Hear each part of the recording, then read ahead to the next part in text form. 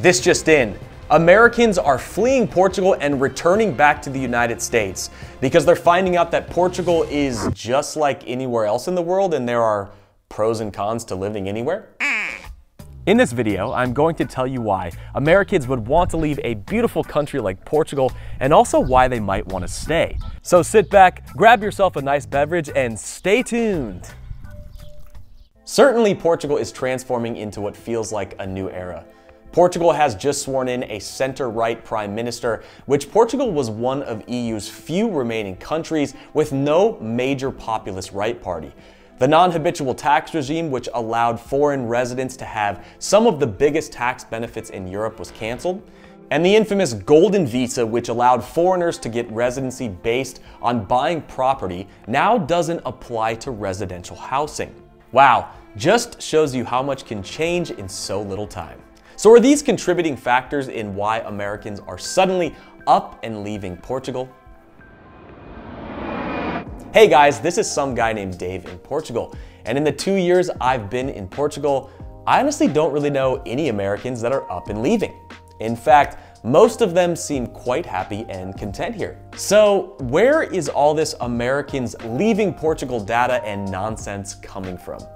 Well, to be honest, I feel like I might be a small bit, maybe partially responsible for a little bit of this, as some of my most viewed YouTube videos are why Portugal doesn't work for most Americans. And because nowadays everyone on the internet is so sensitive, I have to explain the premise behind these videos. If you actually watched these videos, you saw that it wasn't a dig on Portugal at all or me complaining about living here, but rather the fact that a strong majority of Americans would not enjoy living in Portugal. And I don't think that should come as much of a surprise. Babe, there is just not enough Starbucks here in Portugal. But these videos about Portugal not working for Americans became popular, and the statistics on YouTube soon showed that people were really interested in the reality of living in Portugal and not just a TikToker eating pastel de nata and saying, Portugal is the California of Europe. And trust me, Portugal is much more than pastel de nata.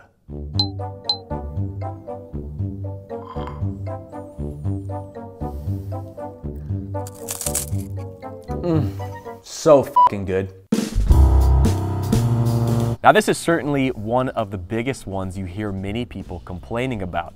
And it's not just the foreigners, but also the Portuguese themselves. Luckily, I have never had major issues with the bureaucracy up until this point. And I have to give a hand for all of the city hall and government workers that are amazing, because a lot of them have been very helpful to me this entire process. But I recently experienced a taste of this when I was waiting for my driver's license exchange, which took almost 6 months, and it was just finally approved.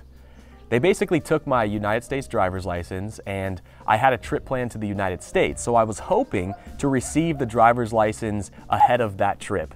But unfortunately, when I went to the United States, I did not have a driver's license, and that was a bit of a pain in the butt. But I have heard many horror stories of people not receiving their driver's license for as long as a year or even longer. And one of the biggest problems that's happening right now is the transition of the immigration services from the SEF to the AIMA. People that are trying to book appointments for their initial residency permit are supposed to call a phone number, which is busy most of the time. And when they do get through, they get an automated message saying that there are no appointments available. And for those people that want to renew their residence permit, they have been provided a website that doesn't work half the time and never has any appointments available. Because of this, Portugal has extended the period in which your resident permit expires, but then you can't go to other places in the European Union. So you're basically stuck in Portugal at the mercy of Portugal's bureaucracy. And those are just some of the examples of the bureaucratic processes that can be quite stressful. But from what I've heard, this is pretty much how all of Southern Europe is.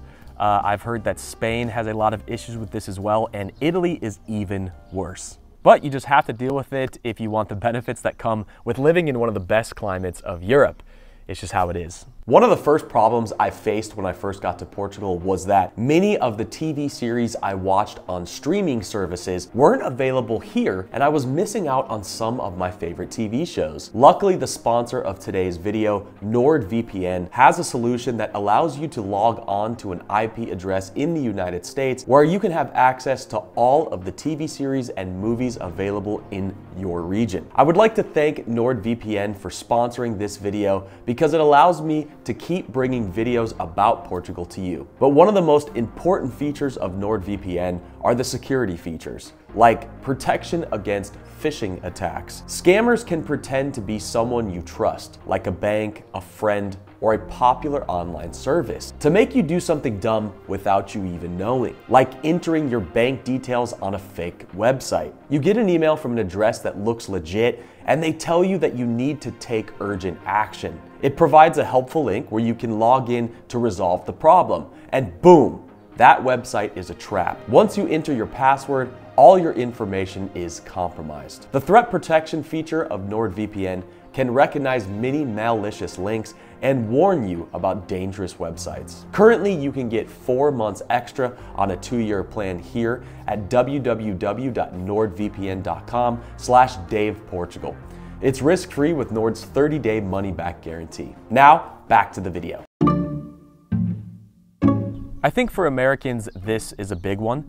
Getting rid of the NHR sent a shockwave through American Facebook groups and here on YouTube.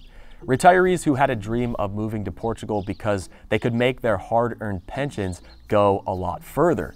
But now with the recent changes, for some it may be no different than just staying in the United States and not leaving. But if you come from a northern European country, paying high taxes isn't new for you. But Americans who didn't qualify for the NHR program will be in quite a shock, as the highest bracket of progressive tax rate in Portugal is currently 48%.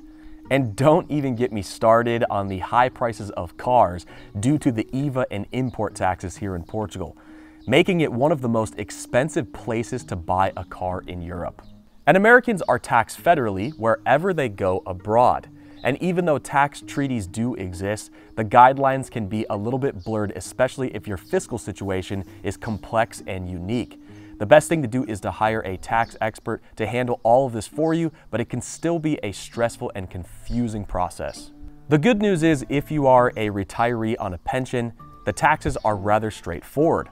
But if you are self-employed and work in Portugal, things can get quite complex. So some Americans may choose to avoid this altogether and just stay put where they are.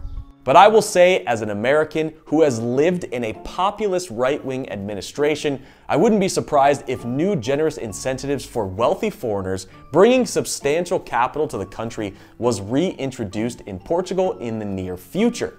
But at the time of making this video, that is not the case. But I don't think that this will stop Americans and other nationalities from moving to Portugal, especially ones that won't ever even be a tax resident at all, because you can still live in Portugal for up to 182 days without being deemed a tax resident. And I think that is exactly what majority of the people investing in Portugal, like the Golden Visa, pretty much were doing anyway. Now, moving to a new country can be difficult for anyone. There are hurdles for everyone, and even the most dedicated immigrants trying to truly integrate can have issues. It is completely normal for humans to feel homesick and miss their family. Everyone has comfort foods they are accustomed to, and they make us feel at home. And sometimes in a new country, you may struggle to find some of these. I know that if Portuguese people came to the United States, they would terribly miss their cozida portuguesa. I think that a lot of Americans that move to Portugal fail to really integrate here. They try to recreate their lives in America here in Portugal a lot of the time, and they set themselves up for failure. It's almost as if they are living in an alternate universe and aren't really connecting to the culture here. They are just living in America in Portugal, if that makes sense. And although this may work for some people because they have large expat communities, for some, they don't have this same luxury. For me, Portugal is a country that when you start connecting with the authentic Portuguese culture, you start being exposed to things that you'll never experience in the United States. Every country has their authenticity, and finding the heart of that is the most rewarding part of the entire journey. Or else why would you have even come in the first place? If you don't embrace what's around you, you will miss out on the best parts. I personally love living in Portugal, and it's hard for me to imagine leaving anytime soon. I have built a community of friends and family here that feels more like home than I even did in the United States. But that may not be the same for everybody, and that's okay. No one is forcing you to like something that you just don't. Different strokes for different folks. So let's focus on some of the reasons Americans are staying in Portugal or still choosing to come live here even after these big changes. Portugal still offers one of the easiest ways to get citizenship within the European Union. Portugal offers a pathway to citizenship after 5 years of residency through a qualifying visa. That is, if you can pass an A2 level proficiency test in Portuguese, which after 5 years of living in Portugal, I really hope you can. Portugal still offers various grants and tax incentives for innovative companies and entrepreneurs.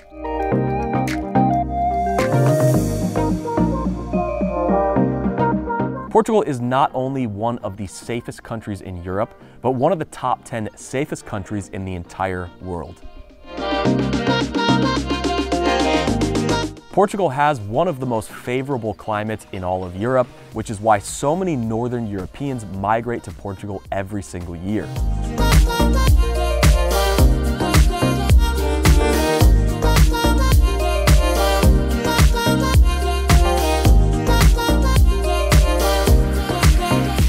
When comparing other countries in Southern Europe near Portugal, Spain, France, or Italy, English is much more widely spoken in Portugal. Although I would certainly recommend learning some Portuguese, as it will be much appreciated and go a long way. Portugal is known for their incredible produce and food. In fact, Portugal is a main source of agriculture around the rest of Europe, where certain crops cannot be grown year-round like they can here in Portugal. So good, fresh food is never hard to find. And because Portugal has a massive coast, seafood is also very accessible and fresh as well.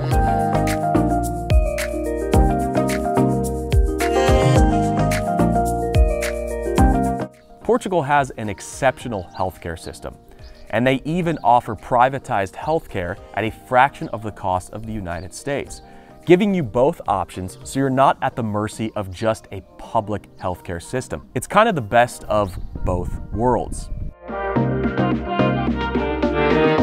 Portugal is very conveniently located for Americans, and they choose Portugal because it is only a 7-hour flight from the east coast of the United States. Living in Portugal, you have a plethora of cheap flights, trains, and different modes of transportation all across Europe within a couple of hours. A 4-hour flight will get you all the way to the other side of Europe. I can definitely say that I am much more patient and calm than I was when I first arrived in Portugal. You have to be, and if you don't learn patience here, you will give yourself a heart attack. Portugal forces you to slow down and accept long waiting times. If you want to see more videos about living in Portugal or the rest of Europe, make sure to hit the like and subscribe button, because I'll be posting videos like this every single week on this channel. This is some guy named Dave in Portugal, and hopefully we'll see you next time. Ciao, ciao.